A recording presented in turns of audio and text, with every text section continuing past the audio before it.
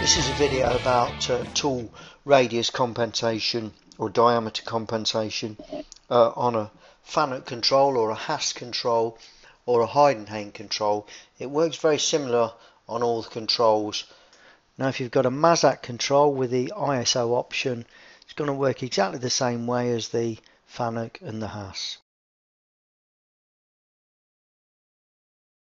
On the Haas or the Fanuc, we would use a G41 and a G42 and a G40 to cancel the compensation, and on a Heidenhain we'd use RL for compensate to the left and RR to the right, and then RO when we come to cancel it.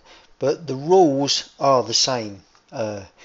So let's have a look at this component. This is just a standard square component, and I'm going to machine around the outside of this component.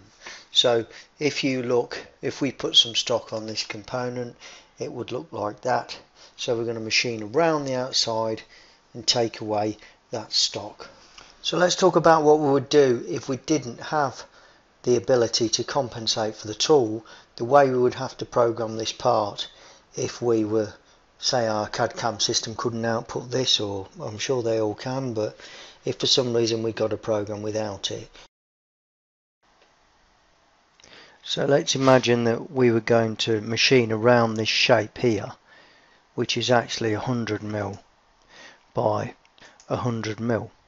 So effectively in our program, shape wise it would be x50, y50, x minus 50, y minus 50, etc, etc. But that would effectively mean that we were machining this with a needle or the center, like at the point of a tool, which obviously is impossible. What we'd actually have to do is machine it bigger to allow for the cutter. Now on this particular job we've got a 12mm cutter, so when that 12mm cutter is going around this job, we are effectively 6mm away from the job. So as you write your program, you've got to add 6mm on to these dimensions, which is quite easy on a square, quite simple. But obviously if we had rads, or if we had any kind of curve or anything like that, or an angle, it would get quite difficult to do, because how would we calculate the shape then? So it would be very difficult. The other problem comes that what do we do if this cutter starts to wear, or if in fact we decide that we don't want to use this cutter and we want to use a different one, and we can't guarantee that this is not going to run out, or in fact it could give us an oversized component, or if it was running out it would effectively give us an undersized component. So we would then have to jump into the program and modify the whole thing. So I think this makes a good case for just not doing that, but obviously we need to talk about it. And if you look at this code on the right, this will show you what you would actually do. You would need to program, this component is 100 by 100, so you're talking about something that's 50 in X and 50 in Y. So the actual shape, all these corners, each one is 50mm.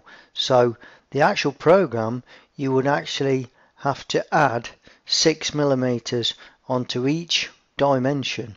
So you're going to be moving first of all up to Y56, that's 6mm more than the 50. Then when you come across to the X minus, again it's 56, and then up to Y56, across to X56, and then you're going to come down to Y minus 56. You're going to move across to the center, and then just moving down to Y minus 65.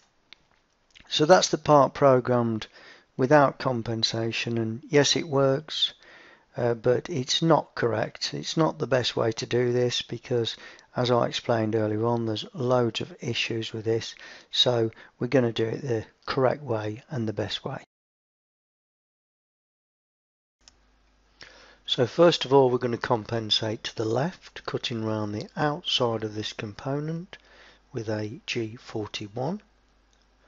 Then we're going to compensate to the right, again cutting around the outside of this component with a G42. Then we're going to go to the inside, again on the left, using G41. And then we're going to do the inside again, this time on the right hand side, using G42. So that's the 4 ways that you would do it. So let's watch this come into action now. Down in Z, and then it applies the cutter comp in the y-axis using the DO1, which is the work offset that we're going to use, and the G41, which tells it to compensate to the left. So it arrives at x0 and y minus 50 at a feed rate of 500 millimeters a minute. Then we start moving around this part, x minus 50 up to y50, then all the way across to x50 and back down to y minus 50, back to the center where we started from, and then we cancel the cutter comp, and this is where we use the G40 to get rid of it and end up right back where we started. So now let's have a go at programming this on a Heidenhain control, which again it's exactly the same principle, same rules, everything. It's just a slightly different way of applying the cutter compensation. So let's just go to the beginning of this program. You do a go to and a 0, enter, which takes you back to the beginning. Then you also want to reset your blank form, and then you can start to step this through. If we go to single start, so we're going to we've got the blank form there, which is 110, 55 and 55, so it's 110 by 110 and it's 10 millimeter thick. So that's fine, that gives us plenty of material to machine off. We've got this 12 millimeter end mill, which is in tool 6. We're going to tool change it, and we're bringing it down to 65 and x0, so it's well clear of the job.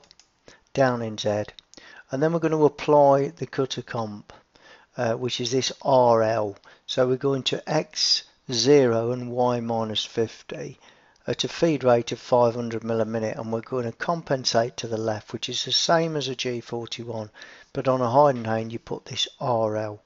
So then it's down in Z, it's come into there, it's slightly behind what it's actually doing.